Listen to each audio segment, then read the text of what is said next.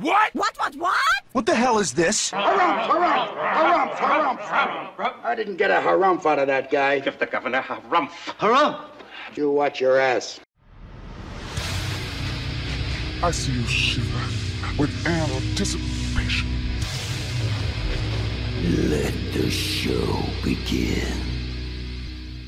Hey everybody, this is David Heretic coming at you with another edition of Reactions, Reviews, and Rants. And tonight's... Tonight! Who? Okay. Megan, I don't even know if it's a him or a them or what. I'm gonna assume it's a them. I'm gonna assume it's a group. So making their debut on the channel tonight. I hope it's a them. We have Ved Buens Ende. Yes, indeed. How about that? Ved Buens Ende making their debut on the channel. I hope I'm pronouncing the name right, and I hope it's a group. I know nothing about this. Okay. This is a request by The Upper Butt. Kid you not, The Upper Butt. The Upper Butt's requested on the channel before. The Upper Butt wanted to see me react to this song. It is Ved Buens Ende with a song called I Sang For The Swans. Now, have I heard the song before? No, and to be perfectly honest with you, I've never even heard of this. Again, I don't know if this is an individual or a group. I'm assuming it's a group. I've never heard of this group before. So I think it's pretty safe to say that I've never heard the song before. However, there's always a possibility I may have heard the song in passing and I just don't realize it. So as always, if I start listening to the song and I suddenly go, oh man, are you serious? I've heard this before. I'll let you know. That's the truth. You know me, I'm gonna be honest with you guys. This was posted by G Drone T, and the video has 2,953 views. Not gonna get you there. Sorry. Look, I'm sure the song is fine. I'm sure the video is fine. I'm just saying, you know, 2,953 views. It's not gonna get you there. Other than that, there's really nothing else left to say. Link to the original video will be down below in the video description for your viewing pleasure at your leisure. Let's get started. What do you say? Are you ready? Are you ready? Because here we go. All right, here we go. Ved Buens Ende, I Sang For The Swans. Cool. All right, let's do this. All right, boy, let's do this.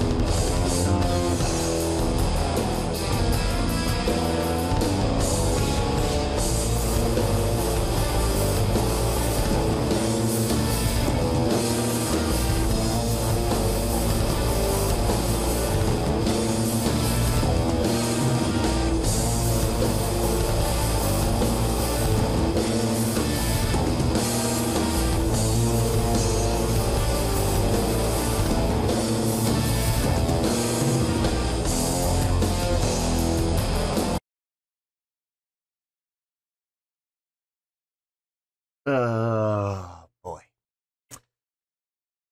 Okay. I'm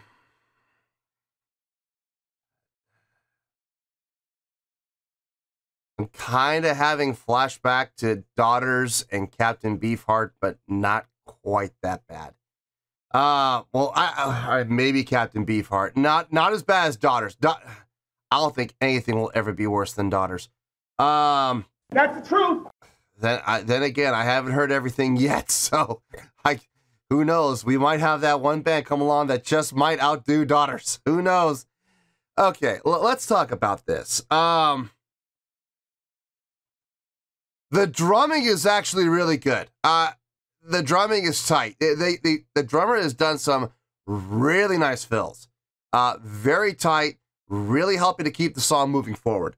I gotta give a shout out to the bass player too. I'm hearing some great moving lines within him, with what his playing is doing and contributing to the song. It's really, again, like the drums, it's helping to move the song forward. The guitar playing, if I'm being honest here, I would call mediocre at best. It is following the exact same pattern every time. 1, flat 5, flat 2 is completely bound in dissonance with absolutely no resolution whatsoever. Nothing but pure dissonant chords. And for those of you that know anything about me, I got no problem with dissonance. I enjoy dissonance. As long as it goes somewhere, it serves a purpose, and it resolves. Now, is this going anywhere? Not really. It stayed on E for like over a minute, went up to A for about another minute, and now it's going back down to E, but following the exact same chordal structure. 1, flat 5, flat 2. That's it. It's doing the exact same thing, causing nothing but pure dissonance with absolutely no resolution whatsoever. So is it serving a purpose?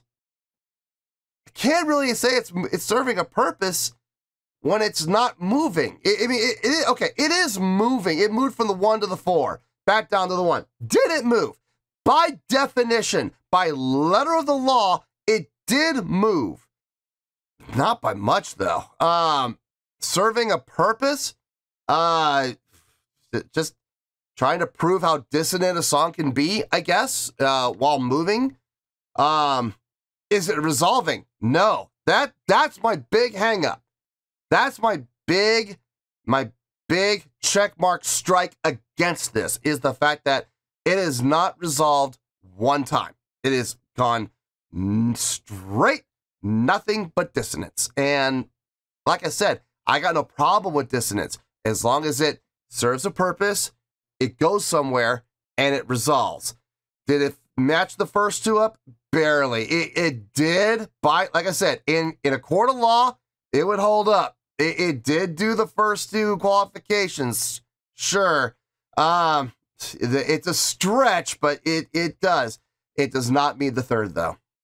It's not resolving. So I am not digging the song as a whole. Like I said, the drumming is good. The drumming is really good. And so is the bass playing. The guitar playing, I would call mediocre at best. Mediocre at best. Let's keep going here.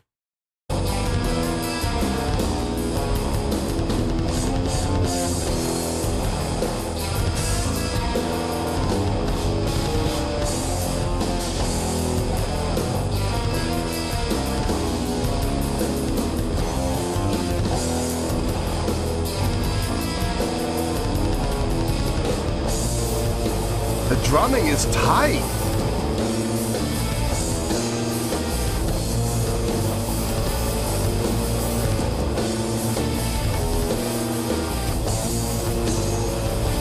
Back up into the A again.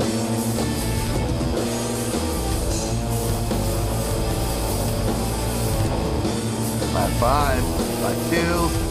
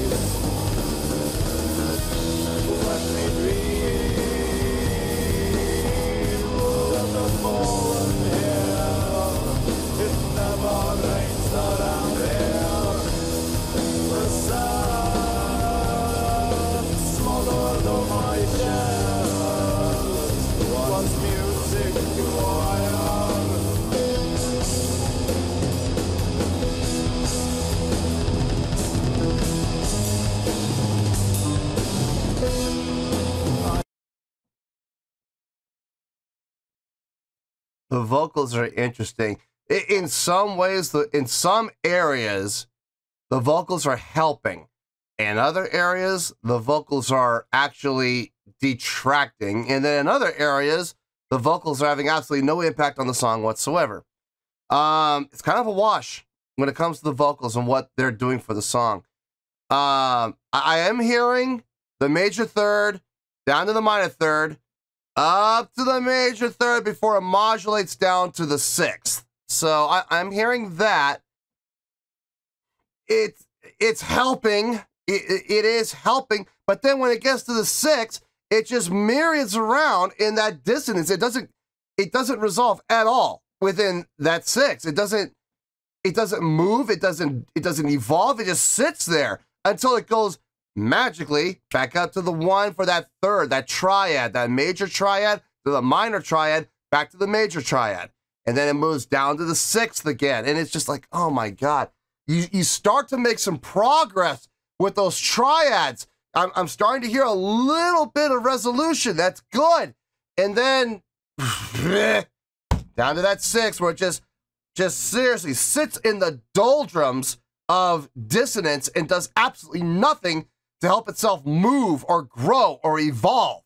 It's like, oh God, why bother? Why bother doing it? If it's not gonna contribute to the song in any way, why bother putting it in there? I don't get it.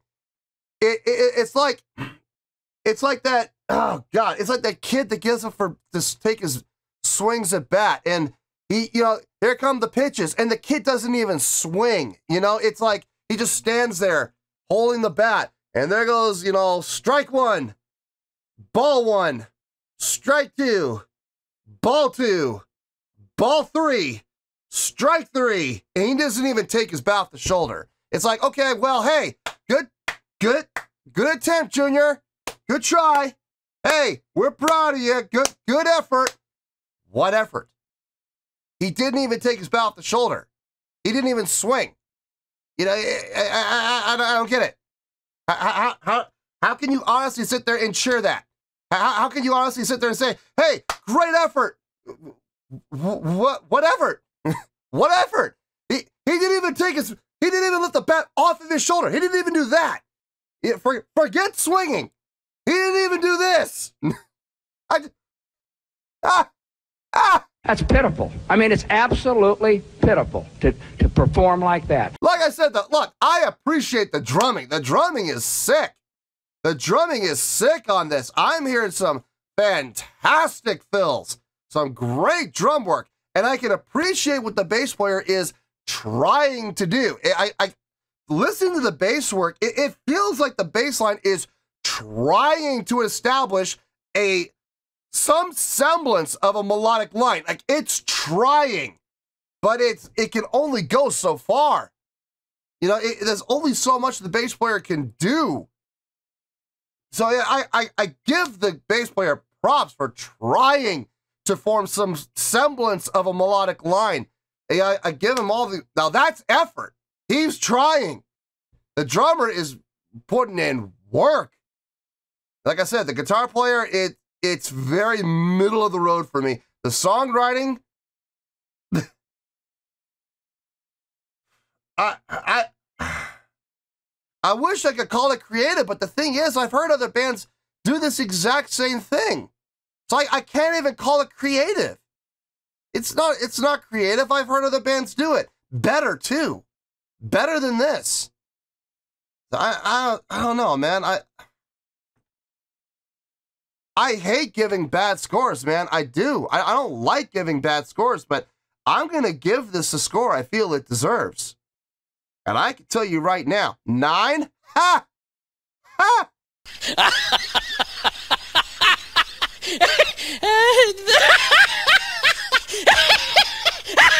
9? Are you kidding? 9? No way. Never in a million years. 8? No. God, no. 7? Get out of here. No chance. 6? Never. Never. 5? Maybe.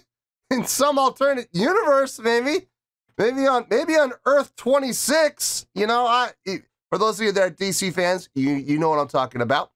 Or Earth 22, how about that one? That'd be even better. I don't even know if Superman in Earth 22 would tolerate this.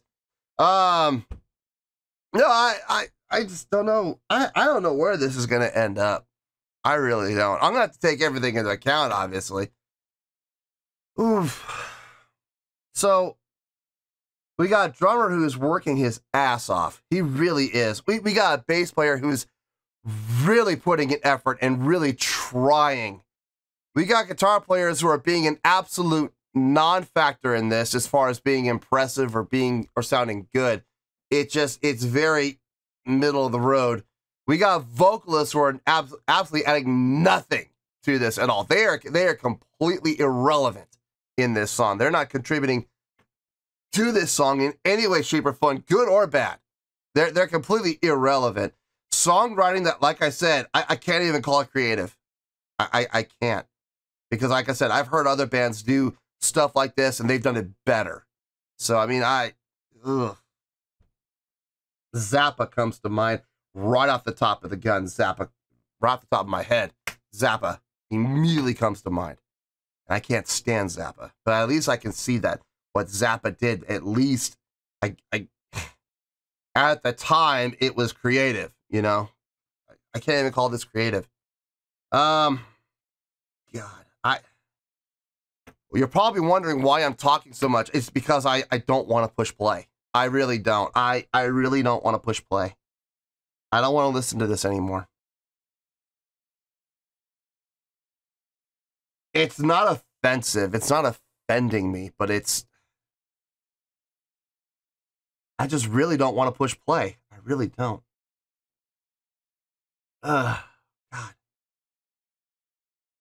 Okay, come on. Come on, we can do this. We can do this. Come on. Push play. Push play.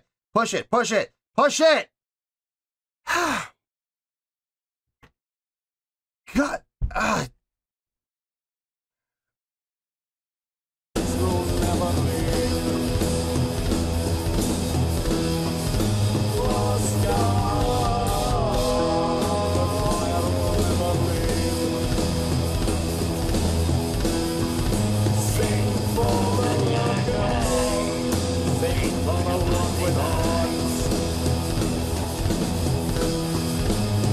The feathers with your power, the wing, I sang for the swans.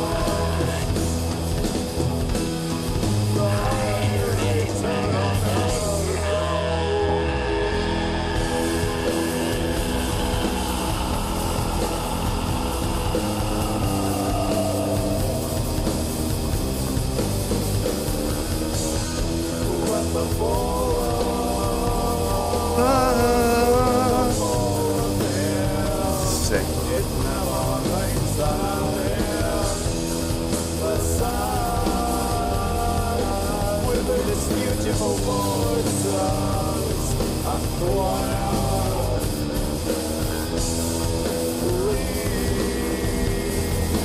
Leave them the misery of the swans. The sand smothered on our chests was music choir.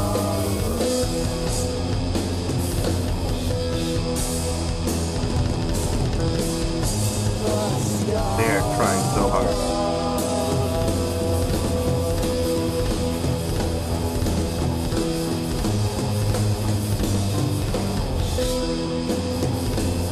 That's the bass. The bass is trying.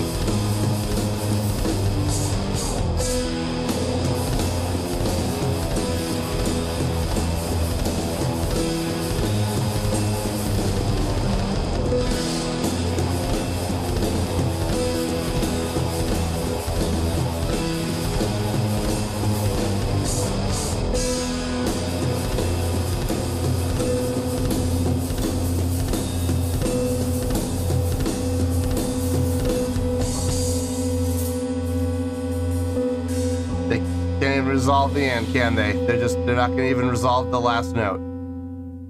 Man.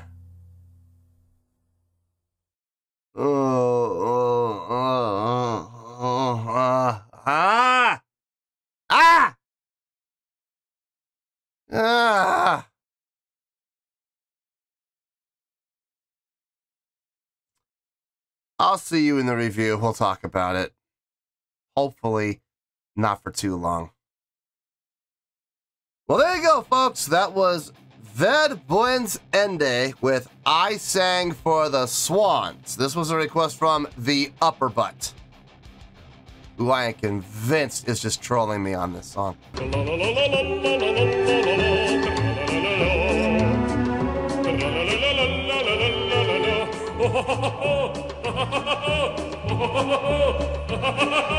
I thought about it, but I'll be honest with you folks, I really didn't have to think very long. I gave it the best score I could possibly think of. And it's... well, you'll see. You'll see. On a scale of 1 to 10, I'm going to give that a 4.7.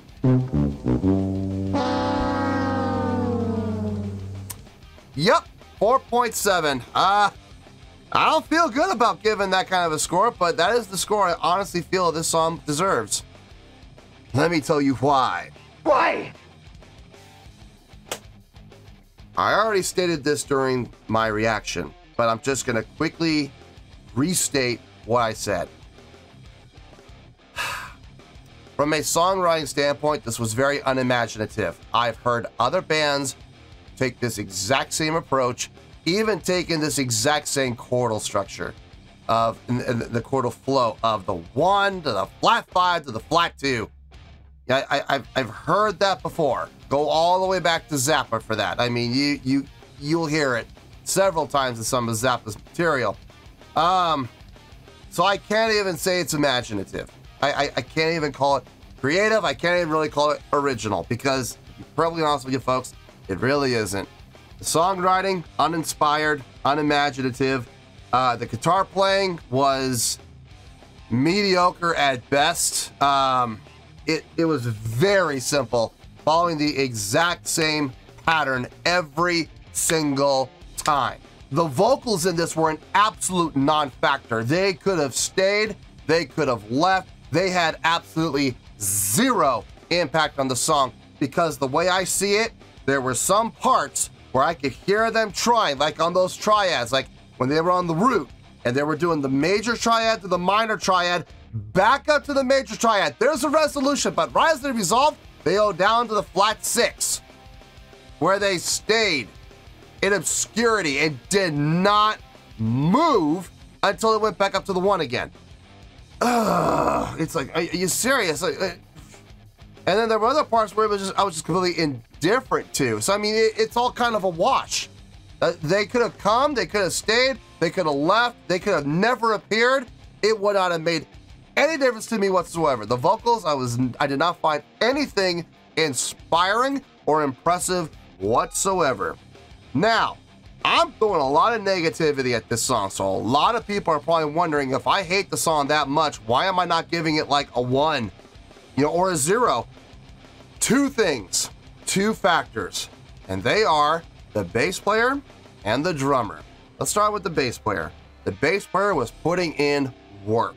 He really, or she really was. I mean, whoever the bass player is was doing everything that they could do to try and move this song along from a melodic standpoint. I heard the bass player on several occasions make attempts, tried to make a melodic line happen within that dissonant chordal structure that had absolutely zero resolution in it. There's only so much the bass player can do. And there's that, and to be honest with you, the bass player can even have less impact on that than the guitar would have. I mean, let's be honest here. The guitar player is what was setting the chords up the whole time. So the bass player has to work within those chords. There's only so much the bass player can do to resolve and have a melodic line that resolves when there is no resolution happening within the chordal structure as defined by what the guitar player is playing. I heard the bass player trying though, man. I really did. The bass player was moving around. They were creating melodic lines. Unfortunately, they were never resolving. So that is not the bass player's fault. The bass player was just going along with what was being thrown at him. And I don't blame him for that, okay? He was putting in work. He was definitely putting in the effort. and I liked what I heard from him. Now, the drummer, probably the highlight for me on this song. The drummer was, you talk about the bass player putting in work, the drummer was putting in even more work. Rhythmically, this was some impressive work by the drummer. Some great fills, some great setups, and a really simple, basic groove to help keep the song very driven by the ride and the kick, which was nice. Nice hearing that. It definitely fit the mode and the tone and the mood of the song. Again, there's only so much the drummer can do, but the drummer was working his or her tail off, especially with those fills. Some very impressive and tasty fills. Very nice work by the drummer. The drummer and the bass player single-handedly, the two of them combined, pulled this, kicking and screaming out of the ones. I didn't put it in the zeros. I would not have put it in the zeros. I don't think it was as bad as Daughters, but it was pretty close. I would have put this down like, 1.3, 1.4, had it not been for the bass player and the drummer. The bass player and the drummer literally dragged this, kicking and screaming, out of the ones into the fours. I was that impressed by what the drummer and the bass player were doing. So impressed that I literally moved it over 3 whole points because I was so impressed with what they were doing or what they were at least trying to accomplish. So I gotta give them credit for that. Is a 4.7 a horrible score? No, that would be down the ones. 4.7 by definition is not very good, and that is exactly what I would call this. It's not very good. If you're listening to this song as a drummer or as a bass player like myself, you might be able to get some enjoyment out of this if you focus completely on the drumming and the bass playing and you block everything else out. I mean completely out. Completely just ignore everything else. You might get some excuse me. You might get some enjoyment out of this. But that honestly is really the only way I can see that happening. Now I'm sure there are going to be people who are going to say that this is brilliant and this is amazing and they think this is just the greatest thing in the world since sliced bread. Hey, you know what? Good on you. Congratulations. If that is what you honestly and truly believe, I'm not going to try and discredit you. I'm not going to try and sit here and say that you're nuts or you're insane or you're out of your mind. Listen, you're going to enjoy what you're going to enjoy, okay? That is absolutely your opinion, and you are certainly entitled to it, just as I am entitled to mine, and I'm sure there's going to be a number of people who agree with me. This was not fun to listen to at all, but I'm still giving it the 4.7 completely because of how impressed I was by the bass player and by the drummer. So, 4.7 is where we're at. 4.7 is where we're going to stay. 4.7, final score, I've spoken. Well, that's going to do it for this edition of Reactions, Reviews, and Rants. Hope you'll enjoyed the show. Hopefully I was able to entertain you. If I was able to put a smile on your face and brighten your day, I did my job, and I'm so glad I could do it. If you feel like joining the fan base, go ahead and click on that button down there. If you guys want to like the video, go ahead and like the video. If you guys want to ring the bell, go ahead and ring the bell. It honestly doesn't make any difference at all to me, but if you guys feel like doing these things, then by all means, feel free to do so. Well, that's going to do it for the night, folks. Thank you very much for watching, and as always, this is David Heretic signing off, reminding you to stay fabulous and support each other. Later. Peace.